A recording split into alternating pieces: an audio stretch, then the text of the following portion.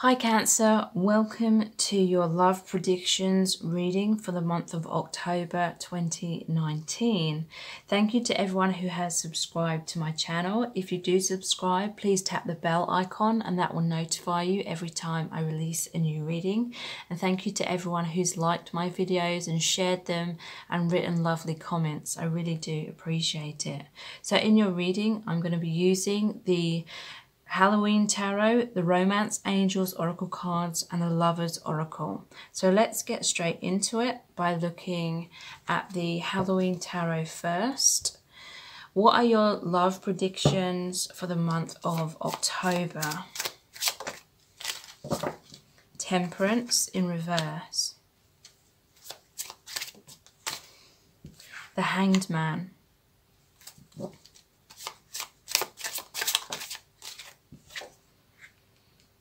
The Page of Pentacles in reverse.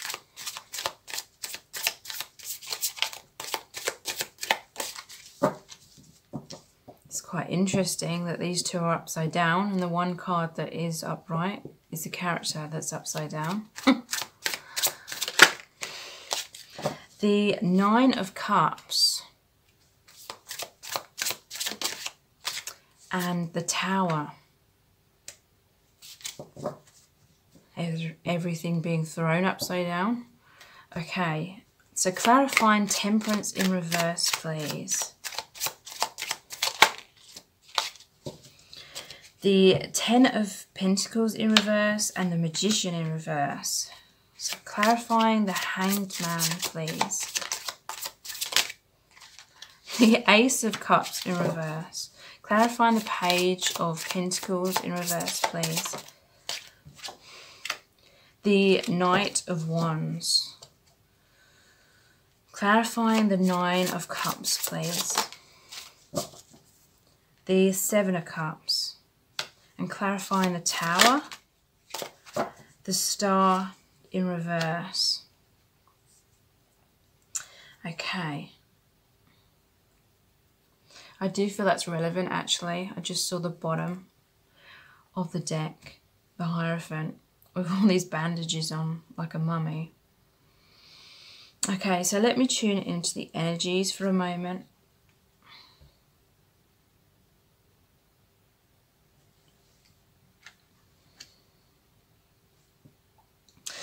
Okay, so I feel like there's been an imbalance, a give and take when it comes to you and a romantic interest, or it could be your partner. Temperance in reverse. There may have been arguments, there may have been someone indulging in what you had to offer but they weren't giving back equally, just disharmony, miscommunication, especially with the Ten of Pentacles in reverse as well. There's been some kind of upset in your relationship or within the home if you have like a family. It could be the breakdown of a relationship, especially with the Tower as well. The Magician in reverse, this is someone that's trying to trick you, someone who isn't being honest, someone who could be manipulative and controlling. You know, smoke and mirrors, they may pull the rabbit out of the hat in moments where they feel like they need to give to you in order to keep you holding on. But then overall, in the long run, they're not fully like committing to you. There's this Hanged Man in reverse. You're feeling on hold. You're feeling like there's this pause in life because there's this Ace of Cups in reverse. What you have to offer, this person isn't fully receiving, or they're not giving back to you equally.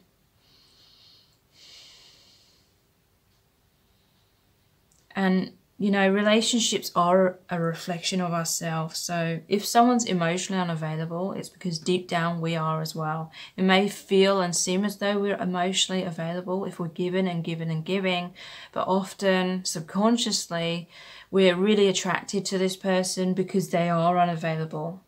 And it's kind of safe for us because we don't have to have a proper commitment.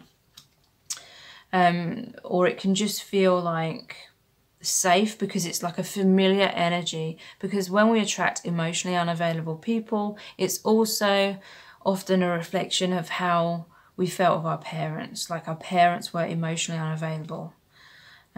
So subconsciously we're just used to that kind of energy. So we attract that in terms of romance as well, in terms of partners. So some of you need to be aware that perhaps you're investing in this person because deep down your inner child is trying to resolve that childhood wound from childhood, because this person is so similar in terms of emotional unavailability. So that's like when we look outside of ourselves to find proof that we are lovable, that we're worthy, that we're good enough. And, you know, that's saying that deep down we don't believe that we are good enough. And then, you know, that's our belief, and whatever we believe, we manifest. So if we believe we're unworthy, we attract partners, we draw into our lives partners who are going to make us feel that we're unworthy and unlovable, you know, even more. And they may act in ways that show us that. So this is an opportunity in October for you to really take a step back, I feel, and look at your patterns in relationships. Because this is also what the Hanged Man is about. The Hanged Man purposely hangs himself upside down by the ankle in order to see things from a different perspective, in order to see the truth. So it's about epiphanies. And this epiphany is about a lack of self-love, which is also what the Ace of Cups represents. Because when we don't love ourselves, in truth, we're not in that vibration to be able to receive love. We're blocking ourselves from being able to receive love. And obviously, you know, this isn't our fault or anything. I feel like everyone goes through this. This is part of the lessons of life, and it is to strengthen us.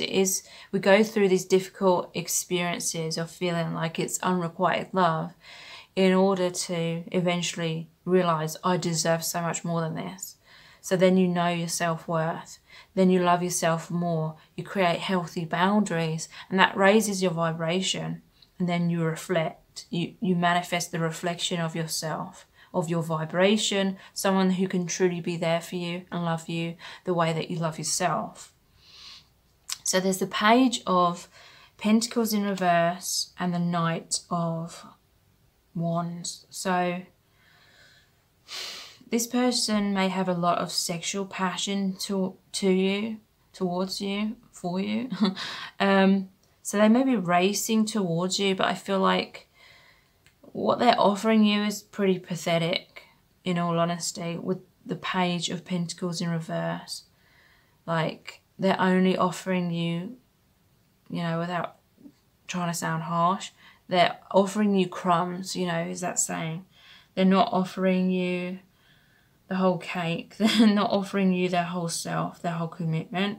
They're just offering you whatever you're going to accept. They're offering you things that's going to allow them to get what they want. There is a sense that with the Nine of Cups, I do feel on some certain level, you do feel this sense of validation from this person. Even though they're not committing to you and loving you, I feel like the way that they're so sexually attracted to you, that's making you feel sexy. That's making you feel like $1 million in terms of your own attractiveness. But when it comes to emotions and feeling loved, you're feeling like this person's eating away at your self-esteem. So 7 of Cups. This person's not sure. They're wishy-washy. They're in and out of your life. They're not making a commitment, but they're not fully leaving. And to me, this is also saying your connection, your relationship isn't fully grounding. It's staying up in the air. You're waiting for this to ground. You're waiting for a commitment. You're waiting for a decision. And they're just partying, like, up in the air. They're leaving you. They're leaving things up in the air. They're quite happy with that because they don't want a commitment. But they want to rush in and get what they want whenever they feel like it. But they're not promising you anything. Or they may be promising you things on a surface, but they're not giving you those things. So some of you, this October, you're going to have this tower moment. Things are going to fall apart. You're going to have this realization. And the realization is that this connection, this relationship isn't going to heal. It isn't going to come into a harmonious, balanced, happy relationship, I'm sorry to say. But it's a blessing in disguise, this realization. Things are going to fall apart with this person because no longer are you going to be willing to give and give and give and try and hold everything together without them putting in the same amount of effort. So it's going to be painful, this breakdown, but ultimately the tower is a blessing in disguise. It's all about breaking down false premises that you've built your life upon, that aren't serving you and that are keeping you stuck. So again, this could be like the walls that you've had around your heart and therefore subconsciously being attracted to emotionally unavailable people. You know, it feels like this is falling apart, and it is, but it's going to break down that pattern along with it, that cycle, so you can rebuild your life, rebuild yourself, see the truth, see the light, have a sunrise, because after the storm, the air is cleared and the sun can shine. Like the new dawn. This is like a major new beginning for you. Seeing the light, raising your vibration and being able to attract true love. So, yeah, I feel that... Just looking at these. Yeah. Okay, I feel like all of these are relevant. The Hierophant. This is saying to me that there's been this pattern within your life where deep down you haven't been fully available. You've been hidden by these bandages. You're trying to protect yourself, trying to hide yourself. Even if it doesn't seem like that on the surface level. You know, your connections have been a reflection of your own energy. This card is about what are you investing in. In reverse, you weren't taking the time to step back and see if what you were investing in or who you were investing in was really paying off, if it was really growing, if it was really harmonious. You kept planting the seeds, but they weren't growing. The Lovers, I take this card to be literally like lovers, like sexual encounters, because this person is like Dracula entering your bedroom at night, but as soon as, you know, the daylight comes, they've vanished out of your life. So that can also be represented by what I was saying here in the Tower card. You know, after the storm, after the night, the dawn comes, the sun comes out, and you've raised your vibration. So this person cannot stay in your life when you've raised your vibration, and that's a good thing, because I feel like they're using you either for sex or just to stroke their ego or just to get something from you without a commitment. And I feel like you've been sitting here pining over what they've been telling you, because she's got these letters. Or it could be like text messages or something like that. You've been like waiting for them and they're like, here I am. But as soon as it's morning, as soon as the sun comes out, as soon as it comes to like a higher vibration, they've just vanished. They can't be there for you. But that's good. Like when you've raised your vibration, you won't want them in your life anymore. You will feel this strength to let them go, because you will know that you deserve so much more. So in 10 of Wands, you've been carrying around such a heavy burden. You've been trying to hold this relationship together. You've been the one carrying the weight of this relationship, and there's the moon in the background looking at you, waiting for you to turn around and look at the moon. The moon represents the subconscious. It represents going inwards, being honest with yourself. It can be like self-deception. There's been this need for you to really turn around and make a change, put down those wands. It's a 10 though, so 10s are about endings of the old cycles in order for a new beginning. So you're going to be able to put this down now and have the form. This is a brand new beginning. This is the first card in the whole tarot deck. Taking a leap of faith in a new direction. It's also about healing of the inner child. And just a major shift, like just an ending of this pattern in your love life. A pattern in your history, ending that pattern in order to make way for taking a leap of faith, trusting the universe more, doing things that bring you joy. And that will help you manifest. Because look, in this one, the moon's looking a bit like, you really need to turn around and look inwards and do the inner work.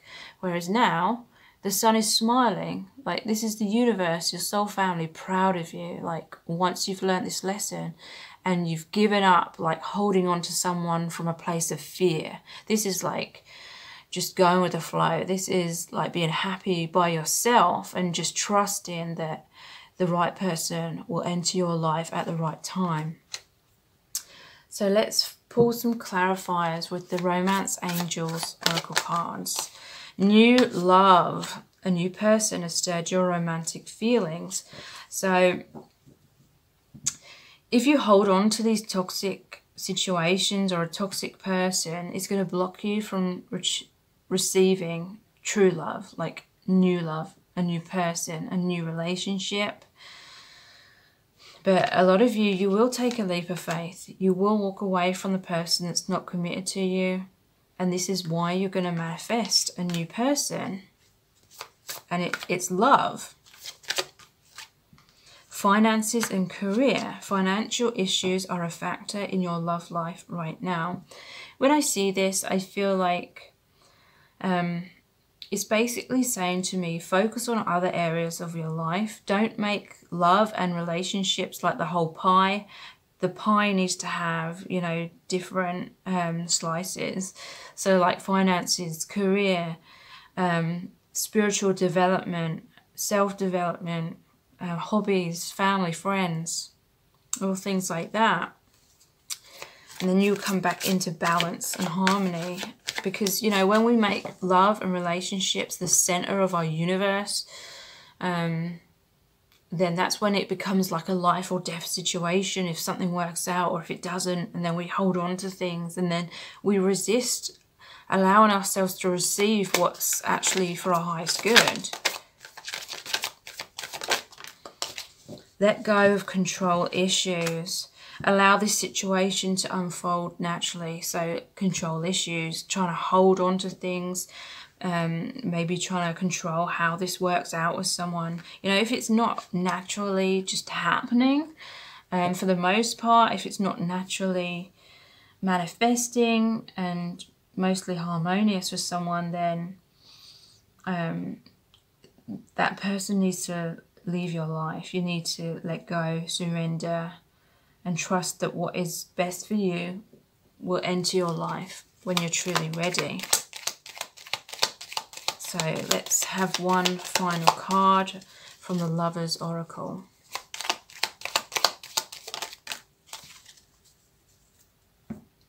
It's this one here. Power. You instinctively know what is right for you, and you have the power to say no or walk away at any time. So take back your personal power. Don't allow yourself to feel that anyone else can determine your worth. Only you can decide if you're good enough, if you're lovable. Only you can control your self-love.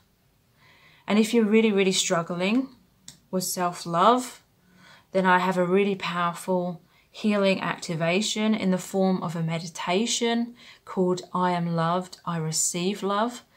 And in that meditation, I get you to connect with your soul family. I get you to see yourself through the eyes of your soul family. They love you unconditionally. They always have. They always will. They've always wanted you to know and wished that you knew just how lovable you are. And in that activation, I get you to look back at past experiences where you felt abandoned and rejected. And I get you to see your soul family standing next to you in those moments, because they were. And I get you to see the situation for what it really was through their eyes, rather than through the stories that you attach to those painful experiences. Because when we get hurt or when we feel abandoned or rejected, we do often create stories where we tell ourselves, this person rejected me because I'm not good enough, or they felt I wasn't good enough for them. And then, you know, it can really make us feel like we're worthless. So I get you to look back at those past experiences with your spirit guides and your soul family right with you, so you can see yourself and how lovable you truly are and always have been, even in those moments. And I get you to rewrite those stories into positive, self-loving ones. And that can really help to heal you on a major level, and that can raise your vibration into self-love, so then you attract the reflection of that back to you in someone who will love you as equally as you love yourself. So that's called I Am Loved, I Receive Love, and that's available on my website, which is twinflamepsychic1111.com, and it's only $11.11, and that's US dollars. So I really hope this reading has resonated with you and has been helpful. And if it has, then please like, share and subscribe. And if you subscribe, please tap the bell icon, and that will notify you every time I release a new reading. So thank you so much. Take care. Bye.